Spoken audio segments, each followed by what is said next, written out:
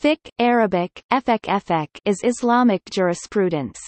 Fiqh is often described as the human understanding of the Sharia, that is, human understanding of the divine Islamic law as revealed in the Quran and the Sunnah, the teachings and practices of the Islamic prophet Muhammad. Fiqh expands and develops Sharia through interpretation of the Quran and Sunnah by Islamic jurists ulama and is implemented by the rulings fatwa of jurists on questions presented to them. Thus, whereas Sharia is considered immutable and infallible by Muslims, fiqh is considered fallible and changeable. Fiqh deals with the observance of rituals, morals and social legislation in Islam. In the modern era, there are four prominent schools madhab of fiqh within Sunni practice, plus 2 or 3 within Shia practice. A person trained in fiqh is known as a faqih, plural fuqaha. Figuratively, fiqh means knowledge about Islamic legal rulings from their sources, and deriving religious rulings from their sources necessitates the mujtahid, an individual who exercises ijtihad, to have a deep understanding in the different discussions of jurisprudence. A faqih must look deep down into a matter and not suffice himself with just the apparent meaning, and a person who only knows the appearance of a matter is not qualified as a faqih. The studies of fiqh are traditionally divided into usul al-fiqh, principles of Islamic jurisprudence, lit. The roots of fiqh, the methods of legal interpretation and analysis, and fur al-fiqh, lit. The branches of fiqh, the elaboration of rulings on the basis of these principles. Fur al-fiqh is the product of the application of usul al-fiqh and the total product of human efforts at understanding the divine will. A hukam, plural ahkam, is a particular ruling in a given case.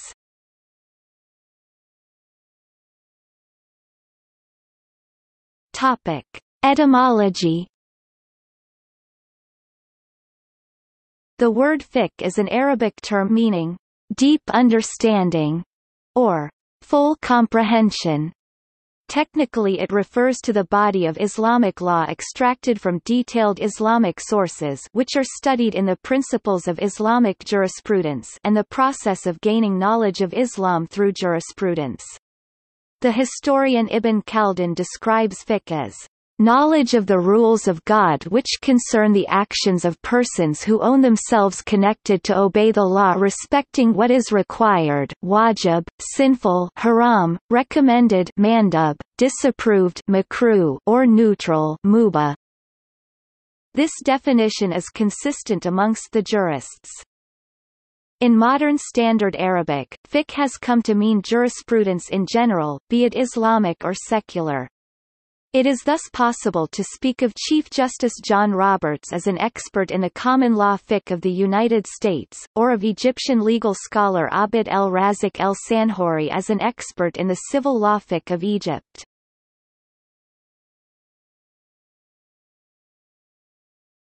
Topic: History. The history of Islamic jurisprudence is customarily divided into 8 periods. The first period ending with the death of Muhammad in 11 AH. Second period, characterized by personal interpretations of the canon by the Sahaba or companions of Muhammad, lasting until 50 AH.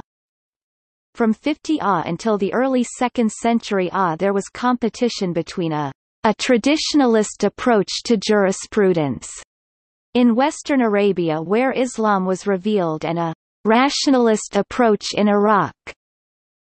The Golden Age of Classical Islamic Jurisprudence, from the early 2nd to the mid-4th century when the 8 most significant schools of Sunni and Shi'i jurisprudence emerged. From the mid-4th century to mid-7th AH Islamic jurisprudence was limited to elaborations within the main juristic schools. The Dark Age of Islamic jurisprudence stretched from the fall of Baghdad in the mid-7th AH 1258 CE to 1293 AH 1876 CE. In 1293 AH 1876 CE, the Ottomans codified Hanafi jurisprudence in the Mahala el-Ahkam-i-Adliya. Several juristic revival movements, influenced by exposure to Western legal and technological progress, followed until the mid-20th century CE. Muhammad Abduh and Abd el-Razak el-Sanhori were products of this era.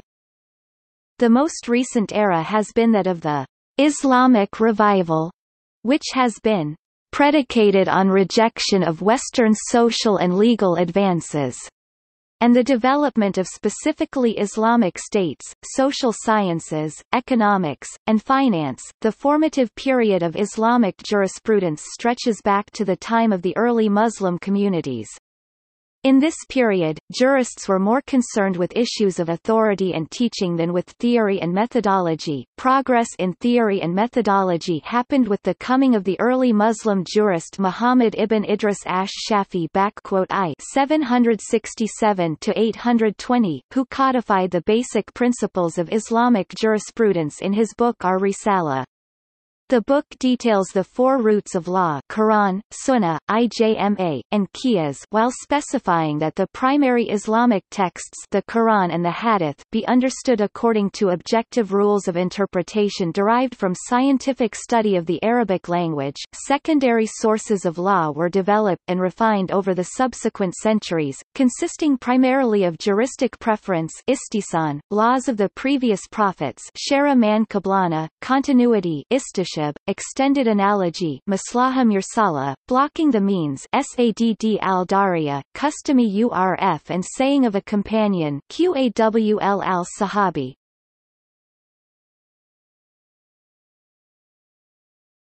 Topic: Diagram of early scholars. The Quran set the rights, the responsibilities and the rules for people and for societies to adhere to, like not dealing in interest. Muhammad then provided an example, which is recorded in the Hadith books, showing people how he practically implemented these rules in a society. After the passing of Muhammad, there was a need for jurists, to decide on new legal matters where there is no such ruling in the Quran or the Hadith. Example of Islamic prophet Muhammad regarding a similar case. In the years preceding Muhammad, the community in Medina continued to use the same rules. People were familiar with the practice of Muhammad and therefore continued to use the same rules. The scholars appearing in the diagram below were taught by Muhammad's companions, many of whom settled in Medina. Muwatta by Malik ibn Anas was written as a consensus of the opinion of these scholars. The Muwatta by Malik ibn Anas quotes 13 hadiths from Imam Jafar al-Sadiq. Much of the knowledge we have about Muhammad is narrated through Aisha, the wife of Muhammad, also a renowned scholar of her time. Aisha raised and taught her nephew Qasim ibn Muhammad ibn Abu Bakr after her brother Muhammad ibn Abu Bakr was killed by the Syrians. Qasim ibn Muhammad ibn Abu Bakr's mother was from Ali's family and Qasim's daughter Farwa bint al-Qasim was married to Muhammad al-Bakir and was the mother of Jafar al-Sadiq. Therefore, Qasim ibn Muhammad ibn Abu Bakr was the grandson of Abu Bakr, the first caliph, and the grandfather of Jafar al-Sadiq, whose views the Twelver Shias follow. The Twelver Shia do not accept Abu Bakr as the first caliph but do accept his great-great-grandson Jafar al-Sadiq. Aisha also taught her nephew Urwa ibn Zubair. He then taught his son Hisham ibn Urwa, who was the main teacher of Malik ibn Anas, whose views many Sunni follow, and also taught Jafar al-Sadiq.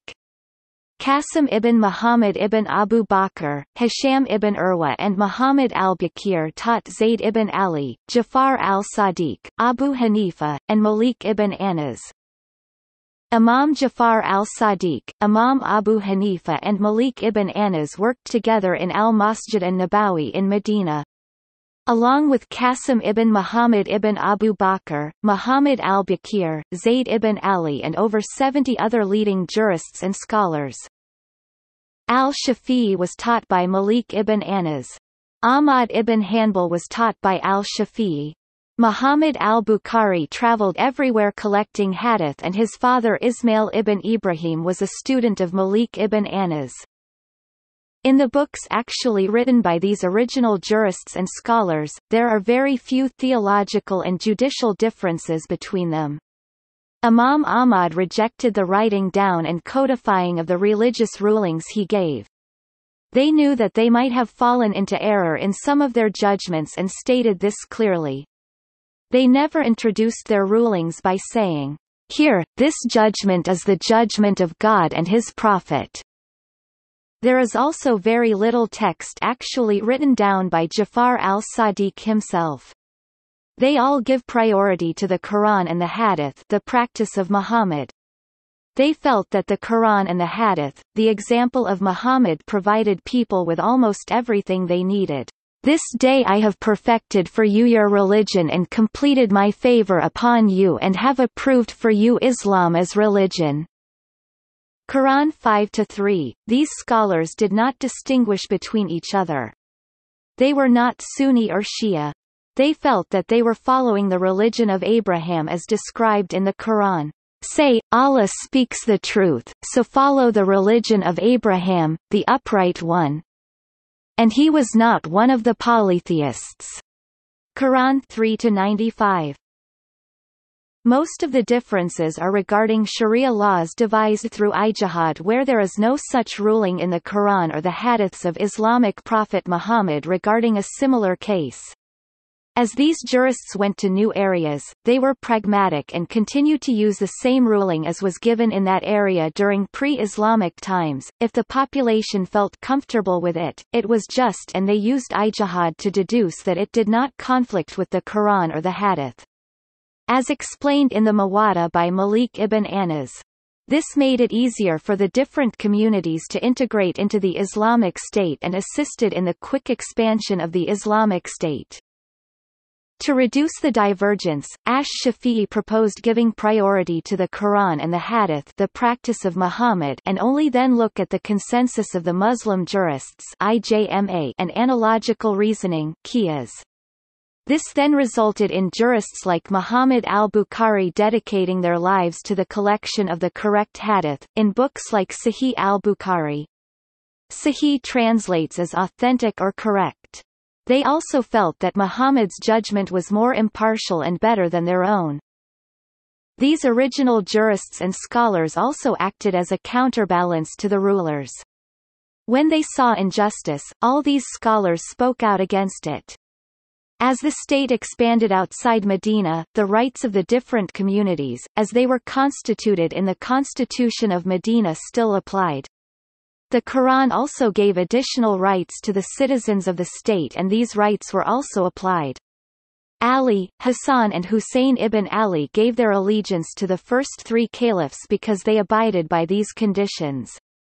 Later Ali, the fourth caliph, wrote in a letter, "I did not approach the people to get their oath of allegiance, but they came to me with their desire to make me their emir, ruler. I did not extend my hands towards them so that they might swear the oath of allegiance to me, but they themselves extended their hands towards me." But later, as fate would have it, predestination in Islam, when Yazid I, an oppressive ruler, took power, Hussein ibn Ali, the grandson of Muhammad, felt that it was a test from God for him and his duty to confront him. Then Abd Allah ibn al-Zubair, Qasim ibn Muhammad ibn Abu Bakr's cousin, confronted the Umayyad rulers after Hussein ibn Ali was betrayed by the people of Kufa and killed by Syrian Roman army now under the control of the Yazid I, the Umayyad ruler. Abd Allah ibn al-Zubair then took on the Umayyads and expelled their forces from Hijaz and Iraq. But then his forces were depleted in Iraq, trying to stop the Qawareh. The Umayyads then moved in.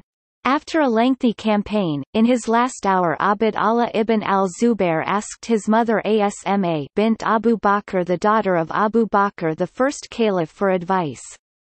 Asma bint Abu Bakr replied to her son, she said, "You know better in your own self, that if you are upon the truth and you are calling towards the truth, go forth, for people more honorable than you have been killed, and if you are not upon the truth, then what an evil son you are, and you have destroyed yourself and those who are with you." If you say, that if you are upon the truth and you will be killed at the hands of others, then you will not truly be free. Abd Allah ibn al-Zubair left and was later also killed and crucified by the Syrian Roman army now under the control of the Umayyads and led by Hajjaj. Muhammad ibn Abi Bakr, the son of Abu Bakr the first caliph and raised by Ali the fourth caliph, was also killed by the Umayyads. Aisha then raised and taught his son Qasim ibn Muhammad ibn Abu Bakr, who later taught his grandson Jafar al-Sadiq. During the early Umayyad period, there was more community involvement. The Quran and Muhammad's example was the main source of law after which the community decided. If it worked for the community, was just and did not conflict with the Quran and the example of Muhammad, it was accepted. This made it easier for the different communities, with Roman, Persian, Central Asia and North African backgrounds to integrate into the Islamic State, and that assisted in the quick expansion of the Islamic State. The scholars in Medina were consulted on the more complex judicial issues. The Sharia and the official more centralized schools of fiqh developed later, during the time of the Abbasids.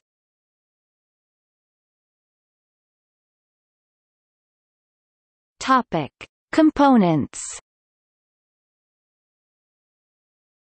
The sources of fiqh in order of importance are the Quran, Hadith, Ijma, i.e. collective reasoning and consensus amongst authoritative Muslims of a particular generation, and its interpretation by Islamic scholars.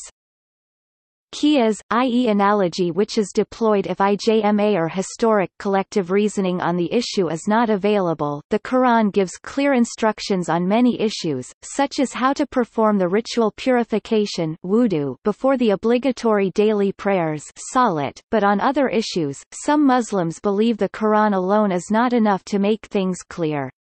For example, the Quran states one needs to engage in daily prayers salat and fast sawm during the month of Ramadan, but Muslims believe they need further instructions on how to perform these duties. Details about these issues can be found in the traditions of Muhammad, so Quran and Sunnah are in most cases the basis for Sharia. Some topics are without precedent in Islam's early period. In those cases, Muslim jurists fuqaha try to arrive at conclusions by other means. Sunni jurists use historical consensus of the community ijma. A majority in the modern era also use analogy qiyas and weigh the harms and benefits of new topics istisla, and a plurality utilizes juristic preference istihsan. The conclusions arrived at with the aid of these additional tools constitute a wider array of laws than the Sharia consists of, and is called fiqh.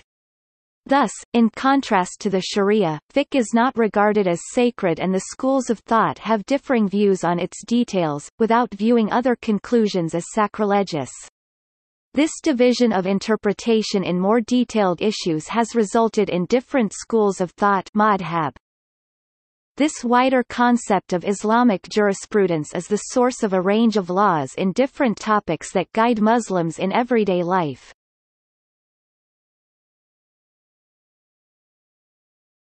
Topic: Component categories. Islamic jurisprudence fiqh covers two main areas: rules in relation to actions, and rules in relation to circumstances surrounding actions.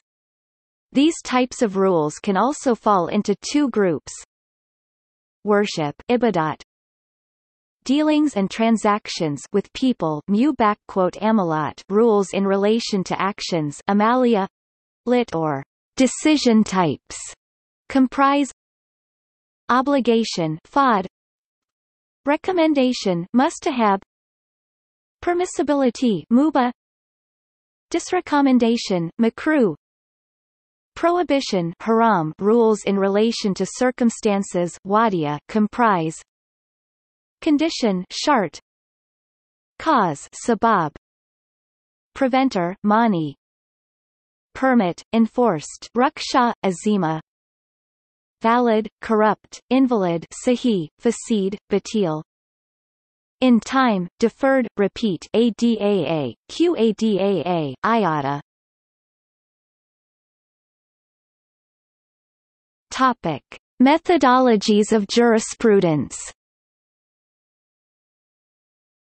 The modus operandi of the Muslim jurist is known as usul al-fiqh, principles of jurisprudence.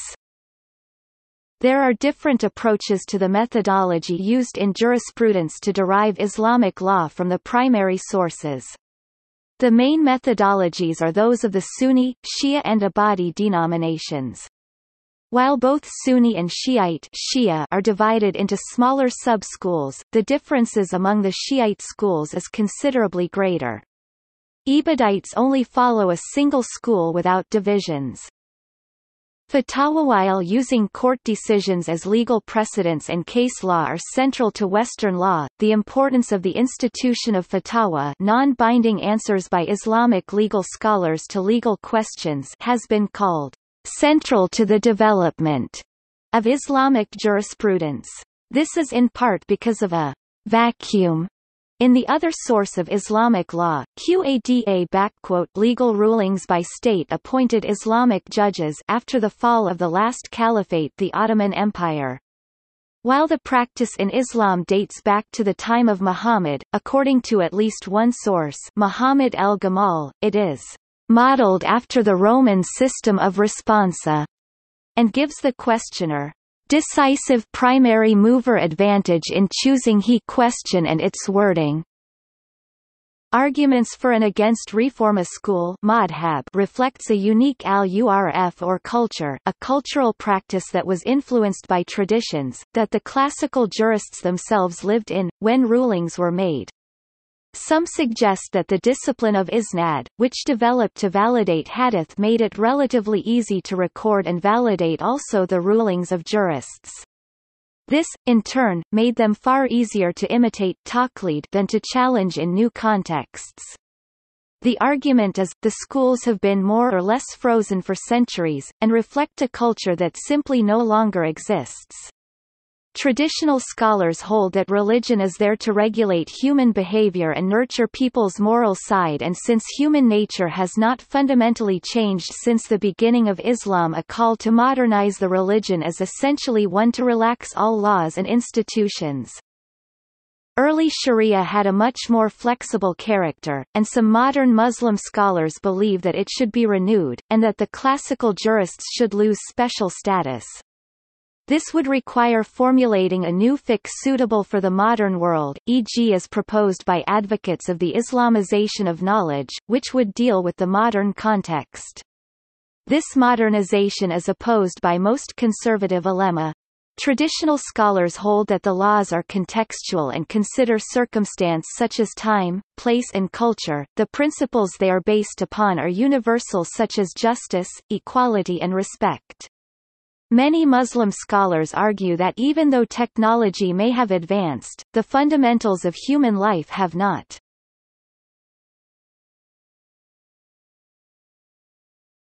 Topic: Fields of jurisprudence.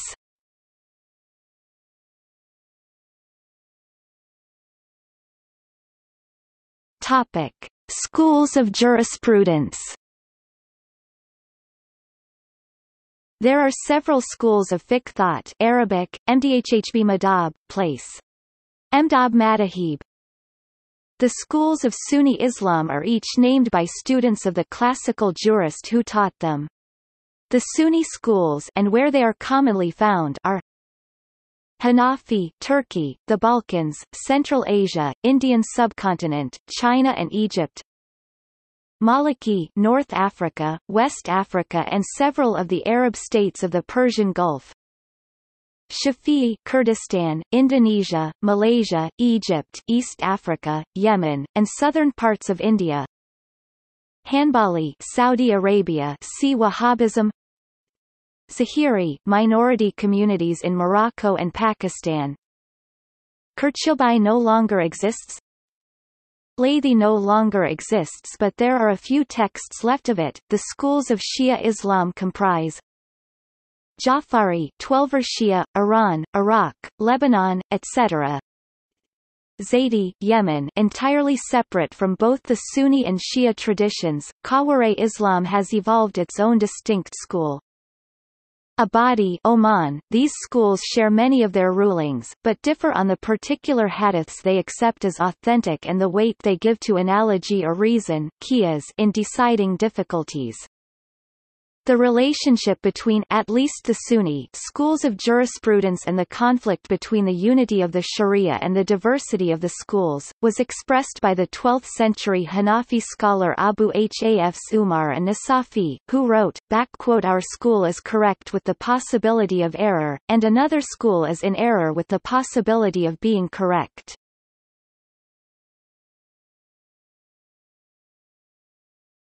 Topic: Possible links with Western law. A number of important legal institutions were developed by Muslim jurists during the classical period of Islam, known as the Islamic Golden Age. One such institution was the Hawala, an early informal value transfer system, which is mentioned in texts of Islamic jurisprudence as early as the 8th century. Hawala itself later influenced the development of the agency in common law and in civil laws such as the aval in French law and the avallo in Italian law.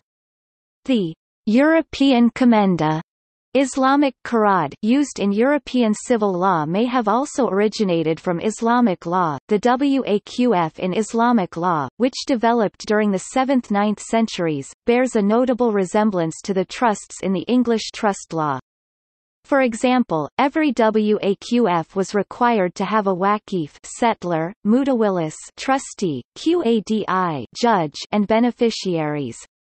The trust law developed in England at the time of the Crusades, during the 12th and 13th centuries, was introduced by crusaders who may have been influenced by the waqf institutions they came across in the Middle East. The Islamic Lafif was a body of 12 members drawn from the neighborhood and sworn to tell the truth, who were bound to give a unanimous verdict about matters which they had personally seen or heard, binding on the judge, to settle the truth concerning facts in a case, between ordinary people, and obtained as of right by the plaintiff.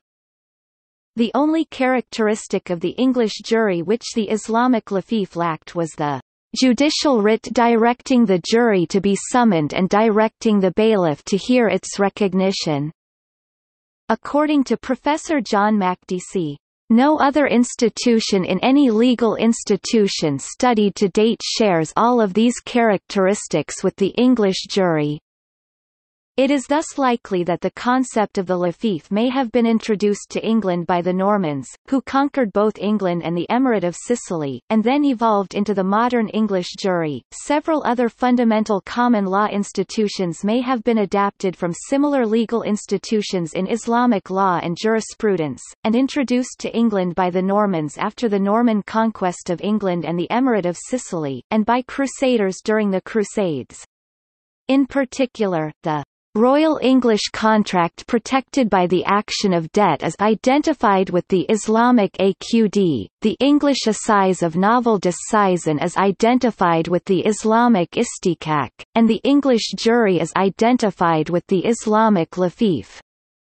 Other English legal institutions such as the scholastic method, the license to teach, the law schools known as Inns of Court in England and madrasas in Islam, and the European commenda, Islamic qarad, may have also originated from Islamic law. The methodology of legal precedent and reasoning by analogy qiyas are also similar in both the Islamic and common law systems. These influences have led some scholars to suggest that Islamic law may have laid the foundations for the common law as an integrated whole.